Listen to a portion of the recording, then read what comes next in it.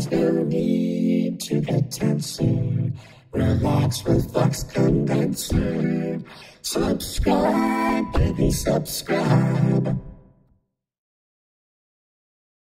In the 1950s, 60s, and 70s, companies like Heathkit, Dyanakit, and others specialized in offering high-quality audio components as unbuilt kits.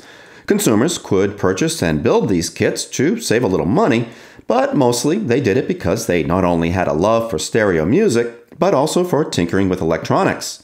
That pretty much describes me, so finding some vintage kits to build was a no-brainer. And while they're somewhat rare, vintage unbuilt kits can still be found. Be warned, though, that unbuilt kits can cost more than for the same device that's already been built.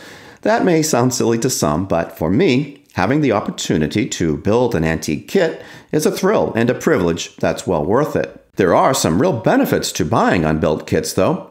For one, it's tough to find vintage gear that's in mint condition.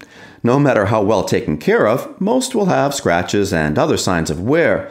Once built, though, a vintage unbuilt kit is likely to look brand new. And since most old components are likely to need some servicing, I often find that building a vintage kit is easier than restoring one that's already built. For one, I don't have to worry about fixing other people's mistakes, and secondly, I can test each capacitor, resistor, diode, etc., and replace as necessary before installing each component. Once the kit is built, it usually works perfectly, and I don't have to diagnose problems. Some may think vintage unbuilt kits should stay unbuilt and be tucked away safely for posterity. That's fine, I guess, but not for me. I want to enjoy building and using them. If you're handy with electronics and don't want to pay a premium for an unbuilt kit, there are a number of reasons already built Heathkit or Dyanakit components may be a great option for your vintage system. First, these components were designed to be user-serviceable, so they can sometimes be easier to work on than mass-produced equipment. Second, the original manuals with instructions and circuit descriptions, diagnostic advice, schematics, and part lists are readily available on the internet. Finding a service manual for a mass-produced product can be more difficult or costly.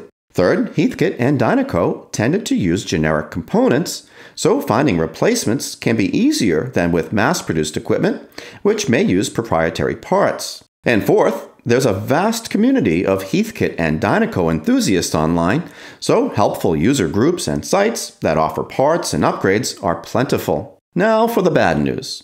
As I said, I prefer unbuilt kits.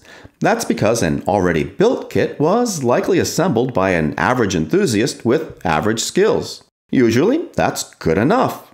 But I do occasionally see kits with some sloppy soldering that could potentially cause a short or broken connection, and I've also come across less than ideal wire routing, which can sometimes contribute to unwanted noise. The good news, though, is that I've never purchased an already built kit that was terribly constructed. They're out there, though, so buyer beware. As with any eBay purchase, carefully read the description and examine the photos before placing your bid. This goes for unbuilt kits, too.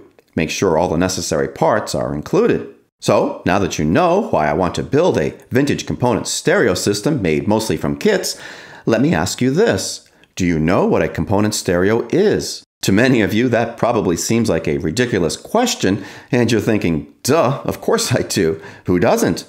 Well, I'm betting there are plenty of people, especially younger ones, who are interested in getting into vintage audio, but who have no idea what a preamp, integrated amp, or tuner are. So, before we start building our system, let's review the names and functions of the equipment typically found in a component stereo system. If you already know all that, hang in there, as I'll include some interesting info for you as well. It all happens in the next video in this series. To stay updated, please subscribe and click the bell. And if you like this video, give it a thumbs up. I'll see you soon.